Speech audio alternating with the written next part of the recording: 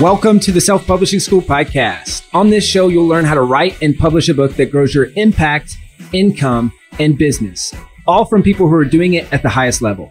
I'm your host, Chandler Bolt, the owner of selfpublishing.com. Let's dive in with today's episode. Hey, Chandler Bolt here, and joining me today for the first time ever, I'm going to be interviewed on my own podcast, is Mr. Matt Emmorey. You may know him as the host of the Authority Figures podcast. This is our companion podcast here at the Self-Publishing School podcast. And so Matt is going to actually be the interviewer. So I'm kind of introducing the interviewer, and I will be the interviewee. And this is to celebrate a pretty big event that's happening that you may have already heard about, and that's we are launching as we speak, as this podcast is coming out, what we believe to be the future of publishing. So big cliffhanger. We're going to get into it in this episode. If you absolutely can't wait, then go to selfpublishing.com/the future. That's selfpublishing.com/the future. You'll see some details there. We'll talk more about what that is later, but it's a pretty big announcement. So with that, Matt, I'm going to pass the reins to you. Yes. Well, it's such an honor to be able to flip the script with you here and actually interview you. Amazing intro of me, by the way. Thank you so much. I want to temper that by saying, I'm just riding your coattails, buddy. I'm just kidding. But truly, a lot of those things for me, the books published, it was like 15 years of trying to write a book. And then I meet you. And within a short amount of time, I had a book published. So really good to be able to be doing this with you. And I know we'll arrive full circle back at that announcement at the end. But in the meantime, I think we got some really good content for people, some really good questions for you. So at this point in 2023, we've been in business 8 years, over 7,000 books published. And keep me honest here if some of my numbers are off, if you have or more specific numbers. Sure. Done about $43 million in business. And yet we jump on these meetings together, and sometimes I hear you reference our company as a startup. And I'm just wondering, at what point, what is the defining characteristics of startup that make you still say that? And is there a threshold where we will graduate to whatever's next? It's a great question. I wonder what the technical definition of a startup is. I mean, or there's like SMB or small mid-sized business, which I think is technically below 10 or 20 million, or it may even be more than that. So some of it is the technical term, and then some of it is kind of like Bezos is.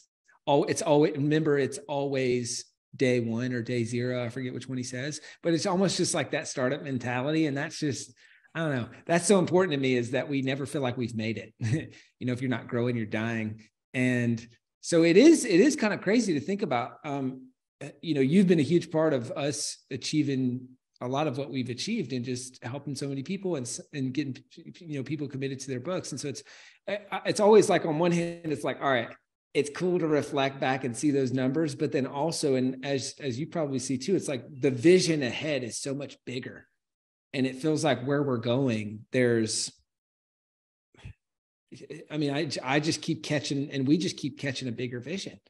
It's like climbing a mountain, and you get to the top of the mountain and you're excited, and then you get to the top, and then you realize that there's a taller peak, or if you're like on a hiking trip and you're like, oh, if we get to the top of there, we're going to be good. And then you get to the top and you're like, oh, well, actually, no, I got to keep going. And so I feel like that keeps happening along our journey, is there's just bigger and better mountains that we can climb. Yeah. And it is, it's great to see how far we have come. But I do find that pretty exciting. Being somebody who, for the most part, I like to sit back, be in my temple, meditate, kind of hang out, keep to myself. I never really fully expected to be a part of a company with a startup mentality, and then just to find so much knowledge happening, so much learning happening through osmosis, just being involved in an organization that has that mentality. So maybe there is a threshold where suddenly you're no longer a startup, but I love the mentality. But you never stop thinking like it. Yeah, it's really good. So Have you found though, like looking back at the business, going from, just you and one other person to now we have 50, 51 employees or something like that. Have you found that there's any thresholds, whether it's revenue or otherwise, where suddenly it just seemed like you were running a fundamentally different business? It's so different than what it once was. Yes. Oh, absolutely. Man, I'm trying to think when that would be. There's this thing in Scaling Up, which is, this is like one of our business Bibles. Let's see if I can pull it up here. Scaling Up and Traction, but they talk about like the complexity of communication when you add people. And this was like a graphic that showed, it really just jumped off the page for me, which I'll see if I can quickly find it, but there's a decent chance I won't be able to just flip it through the book. But they talk about how, when you've got one person to one person, it's pretty easy to communicate. And then you had a third person, and then there's 3 ways of communication. But then actually, as you add 4, 5, 6, et cetera, and dang, I don't think I'm gonna be able to find it. Like the communication branches just get exponentially harder.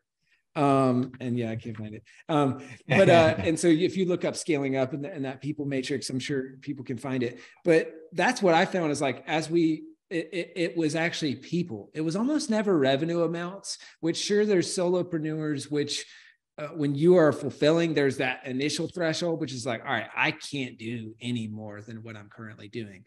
But pretty quickly, we were able to start training up a coaching staff and start say, all right, how do we make sure that there's pieces of this that are scalable and productize the service, which I think was something that we did very intentionally early on that was very helpful, is so that we can deliver a consistent experience no matter who is actually delivering that experience. And so I think those things allowed me to get out of and somewhat avoid the original threshold of like, all right, you sell the work and then you fulfill the work, and then you constantly oscillate back and forth between like, oh, I just got a bunch of sales, so now I got to do nothing but fulfillment. But then when I do nothing but fulfillment for months at a time, then I now have no sales. And so I'm like, oh crap, we need more sales. And so it's like a lot of people can get stuck in that kind of seesawing.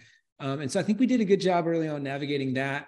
But then when we hit, gosh, I think there's certain troughs of like 2 to 3 million is a trough. And then I think it's around 10 million is a trough. And there's where things get just harder. It's kind of common pitfalls. And so I think it was probably that, but then also employee count, where it's like, okay, this isn't just like everyone's on the same meeting and then we made one announcement and now everyone knows and we don't got to talk about it again. It's like, right. All right, we've got to have like a different level of communication and feedback and all that stuff. Well, yeah, it definitely takes a lot. I know there's been times where I always appreciated you as a leader being like leading with vulnerability.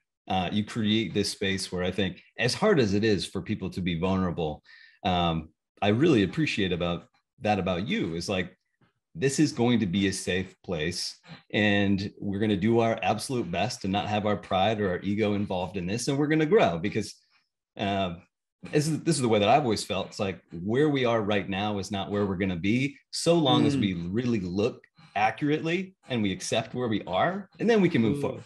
Yeah. And yet there's been times where you've expressed maybe humorously, maybe with a little frustration, where you're like, I am everybody's least favorite person. And I honestly have never felt that, that you were not amongst some of my favorite people. But when I feel like there's that tendency or that thought process that could be developing in the team, for me, I just think, man, I could never survive a day in your shoes or a week in your shoes. And so going back to where you were in the very beginning, 8 years ago, to arriving at the man that you are today with the company that we have today, what do you feel like were some of the best decisions that you made that allowed us to get here? That is a great question. That's a hard one to answer. You know, what's funny? It's like, even as you were asking that question, I thought you were going to go down the path of like, okay, what, like mistakes that were made or just kind of lessons learned. And so I'll go on a side trail and then come back and answer that question. Like, I think what's really important as an entrepreneur or aspiring entrepreneur, leader, performer who's listening to this, writer, author, right? I think it's really important to not compare someone's highlight reel to your reality.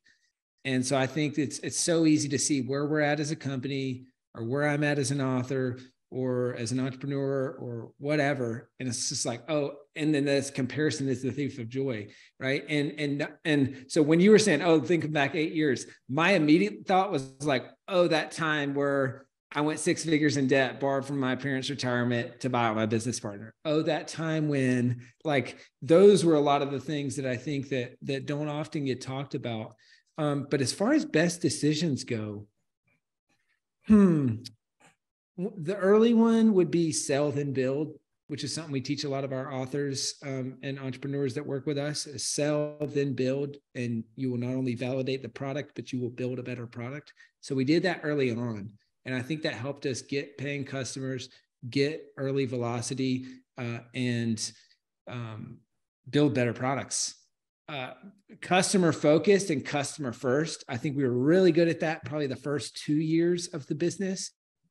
Then there was probably a 2 or 3 year kind of wandering in the wilderness where we lost sight of that customer first. And it's hard, like me personally, I got detached from the deliverable, like from both selling and delivering. And when you lose that customer feedback, I think you can just make bad decisions as a leader because you're making decisions in a vacuum. And so I think that would be one small thing that I think, I think was a big decision of selling, then building and putting customers first. That's a big one. And we have come back to that. And then we've gotten better and better, I believe, at that. It's very small decision, but I think it's actually a big decision, is to, on that note, keep contact with all of our authors. So I run the group coaching call on Monday night, and I have for years in a row, basically since inception of the business. And it's at a point where, if you just did a time study and said, hey, Chandler, what's your time worth? And could someone else on the team run that call? Absolutely. And is that not worth my time, quote unquote? Definitely not. But that was a big thing and is a big thing for me, because it's like, all right, I never want to lose track of like that author that's asking me that question. And then I now can empathize and understand what our sales team, what our coaching team, what our author success, like I have my fingers on the pulse of what's happening with our customers. And it's just the easiest way that I've found. Sure, you can get feedback, but you're going to get filtered feedback. And there's nothing like actually talking to them. I mean, crazy concept, actually talk to your customers. And so I think that was a big decision. Being very stringent in our hiring process. Early on, that was just like a non-negotiable of, all right, this is how we're going to recruit and hire. And it's not going to look like the way that most people do it.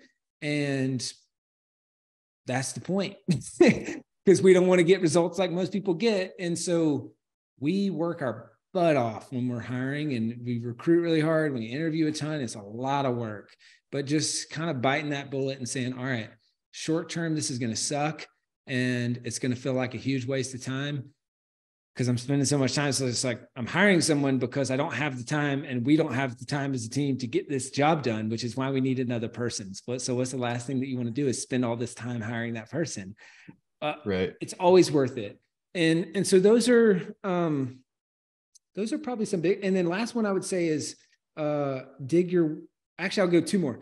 Dig your well before you're thirsty, as Russell Brunson talks about, building relationships. And always being like a relationships and people first focused place. And whether that's with your employees, with your customers, or with your partners and affiliates. So early on, having relationships with people who are willing to go out on a limb and promote me and promote self-publishing school. It was the way that we got to our first $1 million in the first year.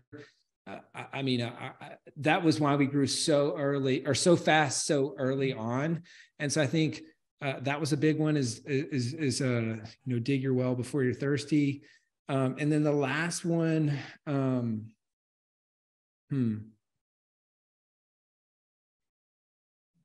I forgot what the other last one. I'm going to say, as you're thinking about this, one of the brilliant things that I think has been done by you and the leadership team is all of the incentives that are run for us to make us that much more comfortable in our home office environment.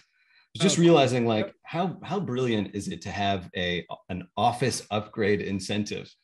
When I first moved into this house, it was a desk. It was this ratty old rug that I got from somebody when I was like buying a spike ball net. They're like, "Do you want that rug too?" I'm like, yeah, I need a rug. It was just like grubby. And I really didn't want to work because I didn't want to go into that room at all.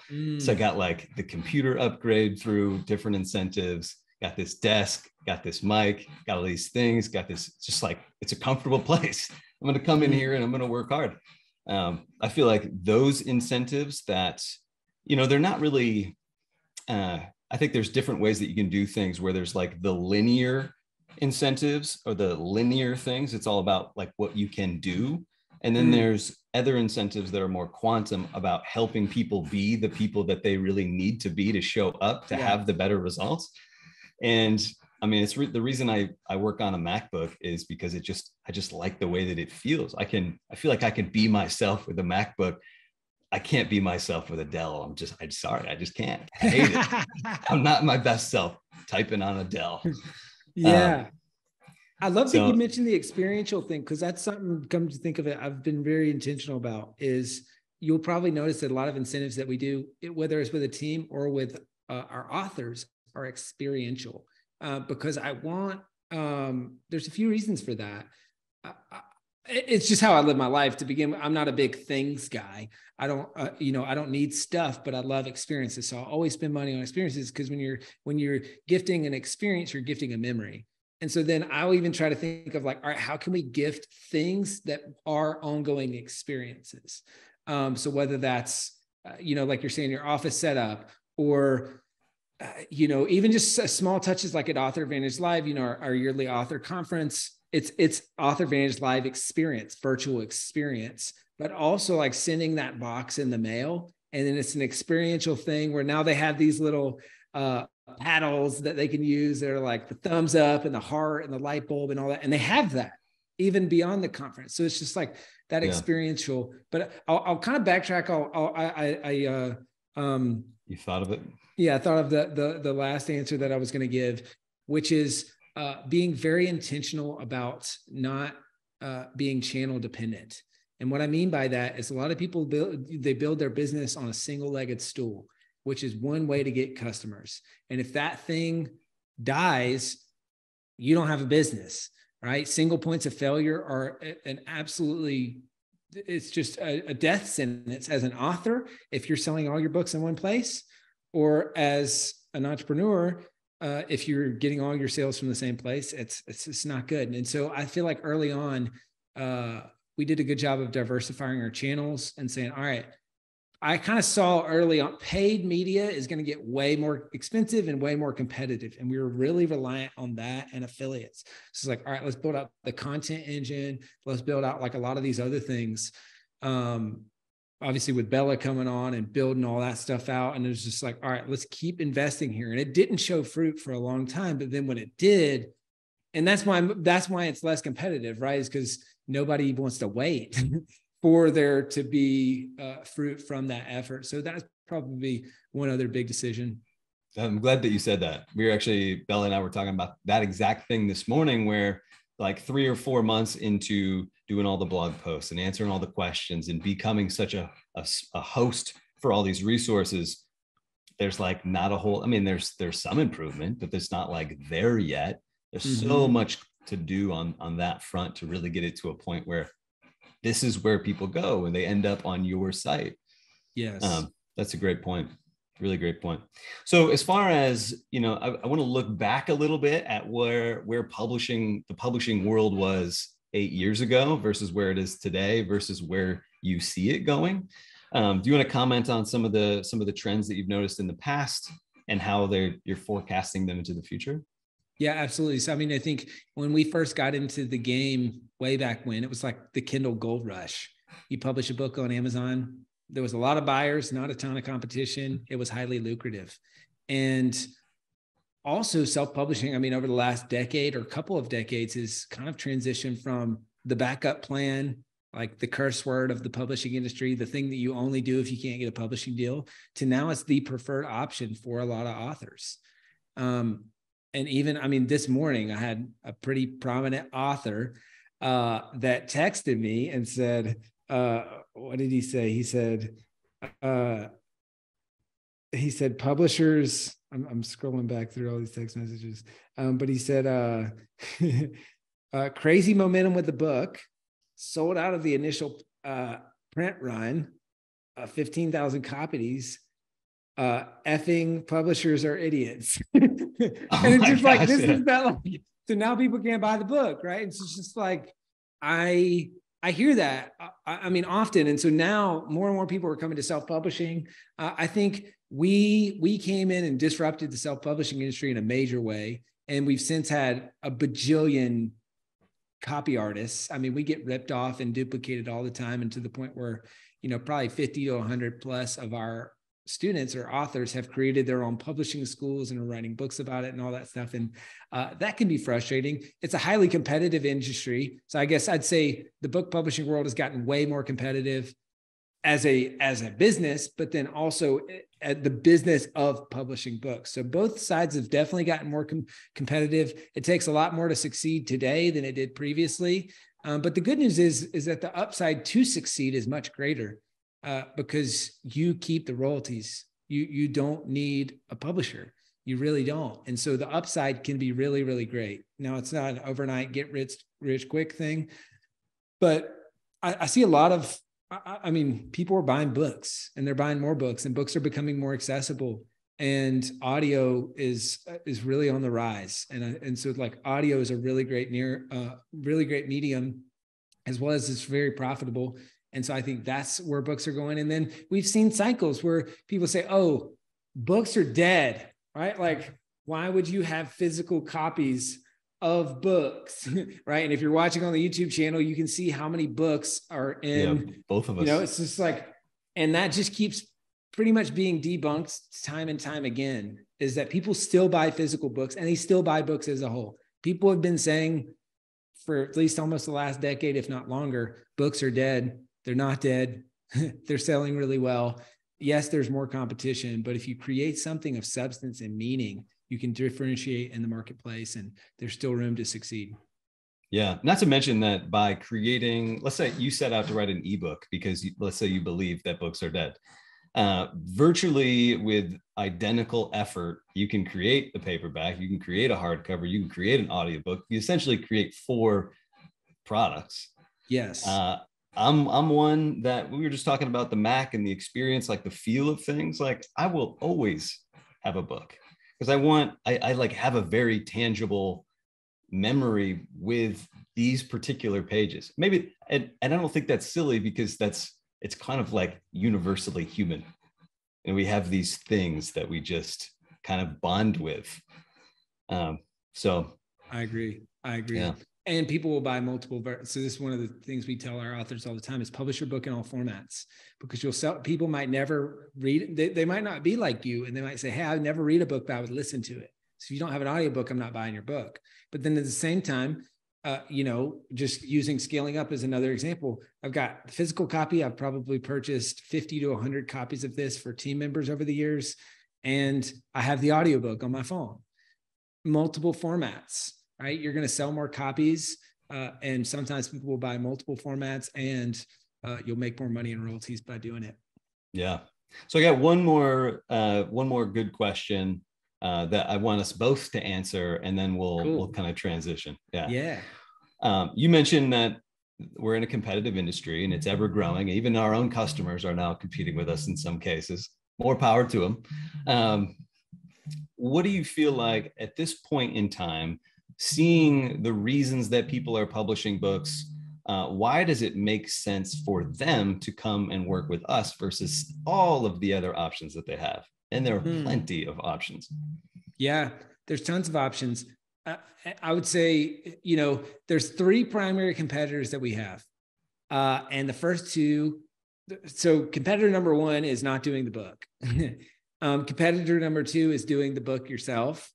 And then competitor number 3 is our actual competitors, right? And so I'll say not doing the book, I think it'll be the biggest mistake you ever make in your life. I just got done over the holidays talking with my family about how we wish we had books written by my grandpa that passed away that I barely got to know, right? And so even if it's just for your kids, like not doing the book, in my belief, it shouldn't be an option. And you should definitely work with us instead, because we're going to help you actually get the book done.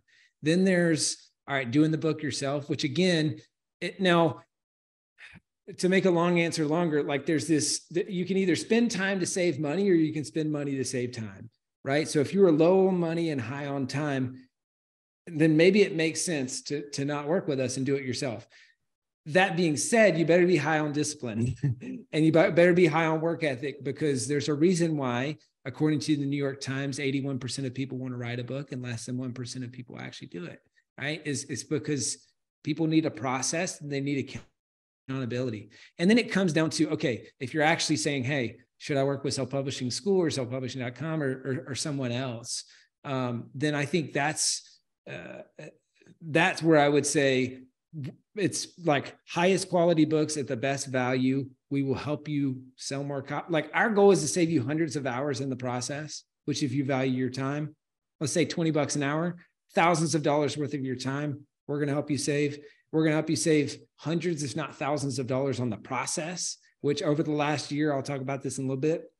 We've really built a traditional publishing arm where we can, but in a self-published mechanism where we can create high quality book covers, format your book, all that stuff. So we'll save you a bunch of money and then we'll help you actually get the book done. The book will sell more copies and grow your business if you have one. So that's how I look at it. How do you look at it? I mean, you talk to people about this all day, every day. I know. And I think that's, it gives me a good perspective on like what a lot of people are dreaming about, and just how little people truly grasp potential. Going back, this is going to circle back a little bit to the idea that we started with on this like startup mentality. I think in many ways, the fact that we have you and your mind at the helm, and creating a company with a startup mentality, people come into this environment and their intention is, I want to write a book. It's like they're looking, if these were blueprints, they're looking at one little small corner of the blueprint that is have a published book. And then when they immerse themselves into our community, you mentioned like being deliberate about really like allowing yourself to be seen and spend time with these people, employees included.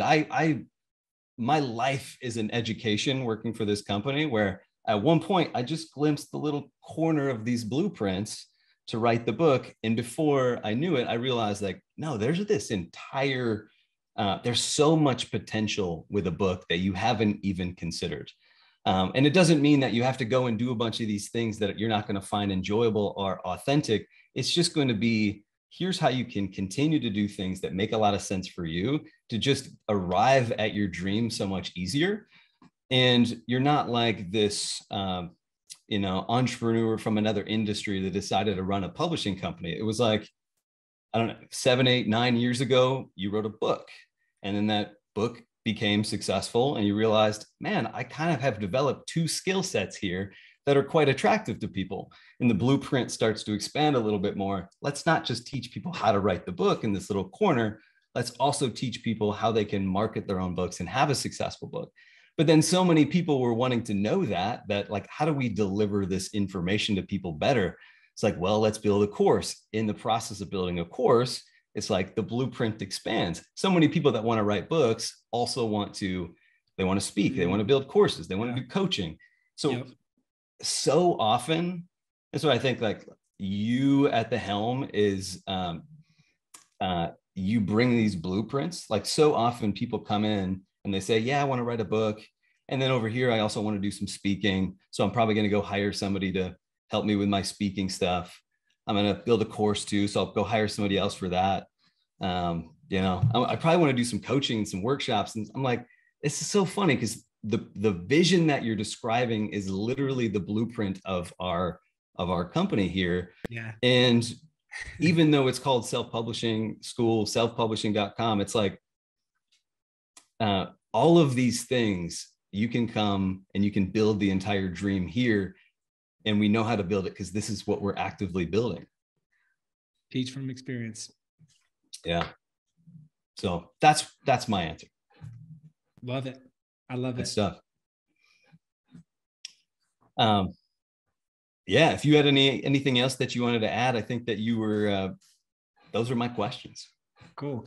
So guys, I hope that this has been a helpful, just looking back. I wanted to record this episode, like I said at the top of this episode, as just a reflection on, all right, in the last, going on 8 years, I think it's like we're maybe a month from our 8th birthday. We've published about 7,000 books. We've been on the Inc. 5,000 list 5 times as one of the 5,000 fastest growing private companies in America. That's helped me to land on the Forbes 30 under 30 list. And we've, done 43 million or maybe even more than that at this point in business in that 8 years, and sold a lot of books, a lot of books. I mean, that's 7,000 books that were published that we can track. We know that there's a lot more than that. And so in recording this episode, I want to reflect on that, but I also wanted to let this serve as an announcement of the future and the future of what's coming. And now you may have seen at the tail end of last year, we talked about how we're shutting down self-publishing school, and self-publishing school is closing, and self-publishing school is officially closed leading up to today, which I believe is the biggest announcement in self-publishing school's history. And maybe we'll look back on this decades from now and see this as one of the biggest announcements or moments in the history of the publishing industry, because we are announcing what we believe to be the future of publishing. All right. And the future of publishing. So we've been kind of in the lab over the last year, building out a lot of kind of what I alluded to earlier, services. I call this like final mile publishing services, right? So when, there's traditional publishers, which publish your book for you, there's hybrid or vanity publishers, and then there's self-publishing. Well, what we've created, we believe, is a traditional publishing arm. So we can publish really high quality books, but where you keep all of the rights and royalties. So it's a traditionally published quality book that's self-published, where you don't have to self-publish yourself and you keep all the rights and royalties. And it's in a ridiculously affordable price. And this is launching on our new home and our new business, which is selfpublishing.com. Okay. So the future of publishing is selfpublishing.com. Now, our goal, which you may have heard us talk about, is our big, hairy, audacious goal, as Jim Collins calls it, is to publish 100,000 books by 2035. And that is still our goal. We're about 7,000 away there. So we've made a lot of progress. We got a long way to go. Some might say we're a startup. We're just getting started. But we believe that we will be able to help more authors succeed, not only just by teaching them, and we're an education company kind of at our heart and soul. But as we evolved, we caught a bigger vision, right? And we realized that, all right, we can help people. Some of this stuff, it's just like, we're coaching you through it and we're helping you get the book done. But then you got to hire a cover designer. You got to hire an editor. You got to hire a formatter. You got to hire maybe even someone to upload your book for you. You got to buy an ISBN. All right, I'm confused by that. Should I go with Ingram Spark? Should I go with Amazon? Where should I publish? And so what if we just did all those things for you? And so that's what we're launching, is a lot of those services that we've really, I'd say perfecting, but I don't believe that anything's ever perfect. It's always a work in progress and we're always making it better. But we've really been fashioning that and making it better over the last year. And we're officially launching it to the public as selfpublishing.com. We've got brand new programs, brand new products. We've got better pricing. There's just so much that's going into it. So if this is something that you're interested in learning more about, all you have to do is go to selfpublishing.com/the future. All right. When you go to that page, so this is officially launch day at the time of this podcast being released. And there's 2 things that you can do on that page. So we're running, number one, we're running a giveaway in the month of January. All right. So you can win a writer's retreat to Bolt Farm Treehouse. This is my brother and sister-in-law.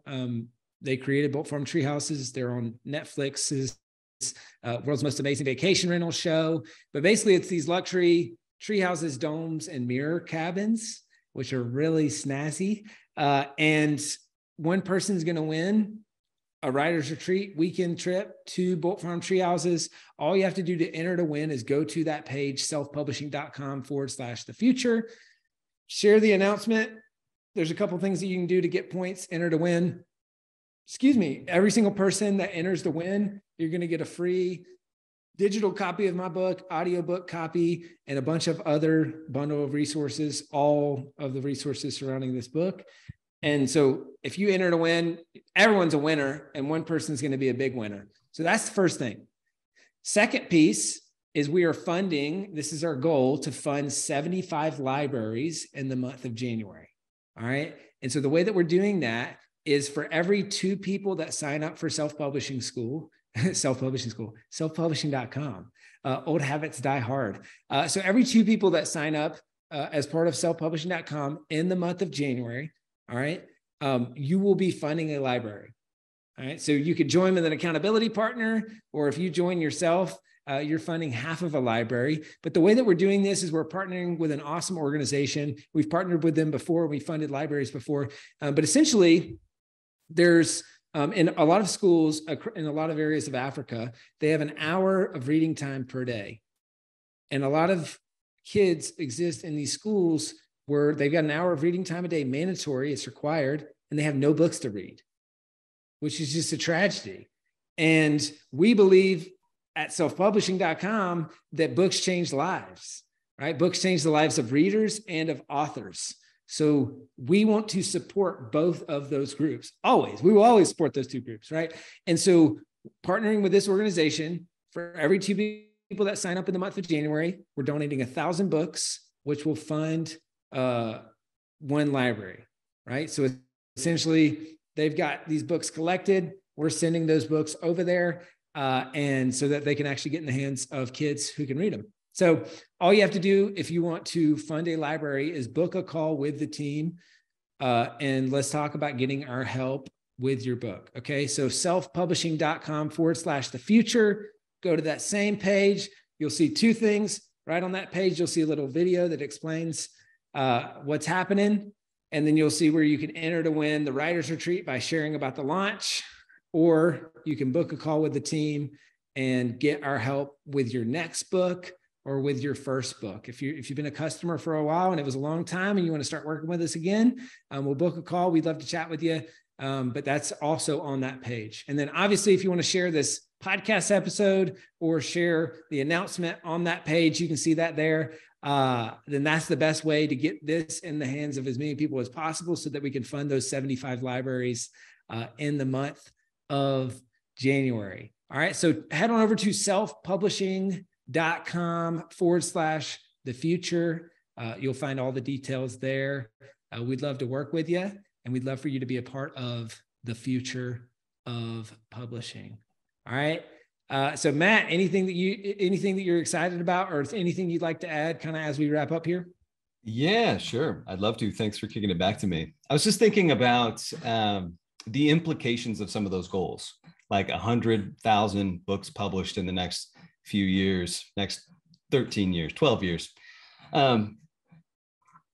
The idea that somebody can take words and they can put them down in a place like in their computer, or even, writing them down, something that's very accessible to anybody, and then publish those thoughts, get them out into the world, and know exactly how to really differentiate themselves from other books that are out there. To me, and maybe this is very grandiose. I tend to maybe get a little too philosophical with things sometimes, but I feel like what we're creating is a world that is just more inherently artistic, more inherently themselves. If you didn't have to go punch a clock, if you could wake up on any given day of the week in your life, and it's like, all I'm doing today is being myself and being creative and writing things, I feel like we're moving toward exactly the type of world that I want to live in. So excited to be a part of that for people. Well, hopefully that's what we're creating. And that would be my parting piece of encouragement for everyone here is, there's a lot of stuff there's a lot of crazy stuff going on in the world, and spoiler alert, there always will be. I mean, there's always going to be stuff going on, but what we can control is what we can control. And I've always tried with what we do at Self-Publishing School is to just say, hey, like, let's focus on the area of the world that we can change, and let's go change that area of the world. And I think that applies for us as a company and in this next evolution of our company with selfpublishing.com. But I also think it applies to everyone listening to this or watching on the YouTube channel, to you and your books, right? It's like, that is a mechanism where you can create that book. That book goes on to impact thousands, tens of thousands, maybe even millions of people. Long after you're off this earth, that book is making a difference. So if you want to make the world a better place, don't complain about it. Don't go on social media. Be about it, right? Write the book. And that is the area where you can really make a big difference. And just like Matt was saying earlier, it's kind of like that blueprint where you only see one square. And so you might only see that book, but if you're like a lot of people that we've worked with, you know, we say a book is kind of like this key that opens the door to Narnia, right? There's this world of opportunity that only exists for published authors. And I think you'll find that, but it starts with taking that first leap. So maybe it's in this year, 2023. I would encourage you, don't wait. You know, there's never going to be a perfect time to do it. You're going to have to get started before you're ready. So I hope that this has been an inspiring episode. We'd love to help you with your book at selfpublishing.com. Just go to selfpublishing.com/the future, book a call with the team, or enter to win the writer's retreat, and we'll see you on the other side.